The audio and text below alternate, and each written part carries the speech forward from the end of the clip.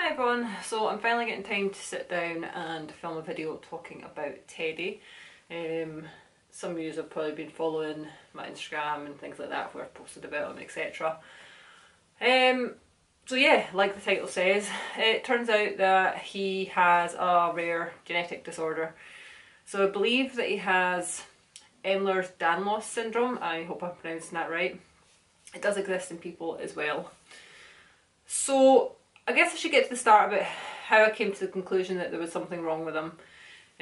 So when he was about 7 weeks old, he had this really, what I would have called an amazing and unusual Rex coat on him. For being so young, he was like really curly all the way. I remember saying, I was describing it to other breeders, like his neck hair was so thick and coarse and curly. The best way to describe it was a bit like a Brillo pad. And I was like, there's something about this boy, there's something about him. I think I've made this really, really good Rex. And I got really quite excited because I was like, I think, oh my god, I've made this amazing Rex. Had so many plans, like, oh my god, I'll breed him to so many girls and pass on these good genes, etc. He does have a very short head, and I was like, oh, that's fine, I'll breed that out, you know, I can fix that. So anyway, I kept him. Then while doing intros, he took a rather bad wound along his side. That's actually the kind of like the remnants of it, the baldness and the scar. So he took a really bad wound during intros, and it was so bad that I ended up getting medical intervention, so he did get stitched. Now normally I don't get vets involved with kind of bite wounds, lacerations, because although they look bad, they heal very, very quickly.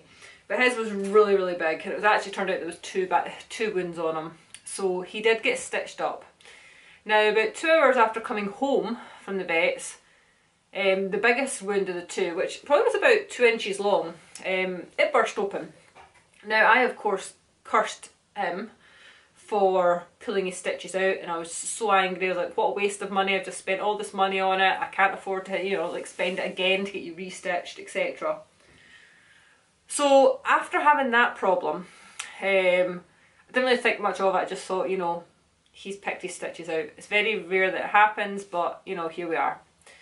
Then later on, he ended up cutting like open his arm. And it wasn't just like in a normal scratch, it was like, you know, the skin had pulled open. And he was only living with his brother at this point, because I separated him after the fight. So he was living with his brother. And I couldn't work out, you know, had his brother bitten him? But I was like, that's really weird, they're still kittens. I wouldn't have expected any, you know, strong dominance fights at this age. And I was having a rant about it to another breeder. And she said to me, do you think there's something wrong with them? And you know, basically, like, I think in the back of my mind, I had kind of thought to myself that there might be something wrong with them. And I was like, yes, I think so.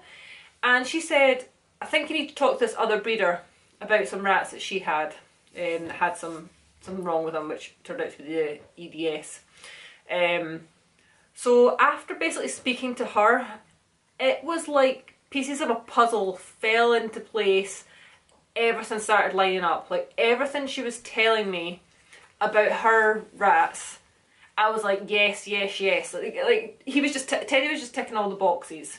So some of the things that you notice about them, he's not really got them right now, but his back feet often swell up for absolutely no reason. Like they would just swell up. I remember one night looking back at pictures I'd taken of him during the day, and I looked and I thought, oh, that foot's rather swollen. And I went outside basically to check that he didn't have anything wrapped around it, and the foot looked perfectly fine. And again, at the time I just thought, weird, you know, nothing of it. But of course, hearing about this now, I'm like, that was one of the symptoms. So yes, so his back legs swell up. Then there's the excess skin. So you can see there's quite a lot of flappy skin on, like there's like all this extra skin, and it's all very loose. So that's another sign of it. The short head, which I had just put down to, you know, some poor genes that I would fix with time. A short head is also a sign of it. And I'd also seen someone notice, saying something more of their eyes are more almond shaped as well. That can also be another sign of it.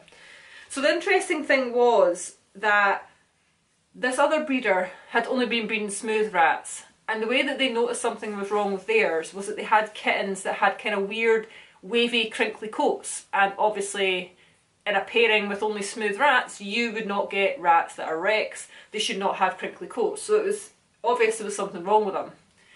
In his case, of course, with him being a Rex, what the gene has done is make him extra curly. So I thought I had an amazing Rex rat, but actually it's just the way that the gene is modifying his coat. So it's making it seem extra curly. And once I had this in mind, I remember thinking back to the brother of Teddy, and he was a smooth cinnamon Dumbo.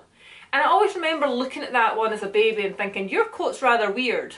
But again, the pieces weren't there to fall into place. I just thought, you know, you've got an extra fluffy baby coat. Didn't think anything of it.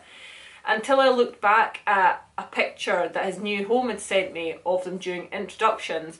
And it was a picture of him lying in the cage. And I could see clearly from that picture that his smooth coat was not as smooth as what it should be. I could see the faint crinkles, I could see the faint lines in it.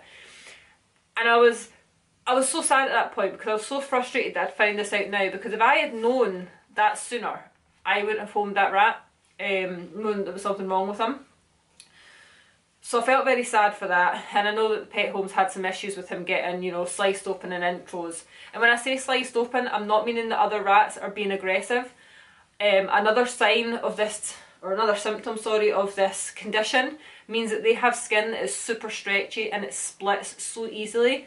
So, you know, for example, that cut he got on his leg probably came from just roughhousing with his brother. Like, there was no malice in it. His skin is just so fine and so easy to break that a little bit of roughhousing play and he splits open. And I remember speaking to the vet who'd actually stitched him up, and I brought up that I thought he had this condition, and she said, oh, that would probably explain why when I tried to stitch him, like, his skin was so kind of stretchy and elastic like. So yeah, it's all just kind of gone into place. There was also a point where he was covered in scabs and I thought he had mites, but looking back I don't think it was mites, although I treated him for it. I believe it was just, again, the part of the disease which, you know, the problem that causes him to have just such weak thin skin. It damages easily, it splits easily. That's just what's wrong with him. So yeah, that's basically how I kind of found out. So from what I understand, it was from the litter that had, it was 9 born, but there was 6 stillborn. So it was the litter that only had 3 surviving. So out of the 3 that survived, 2 of them have it. So Teddy has it.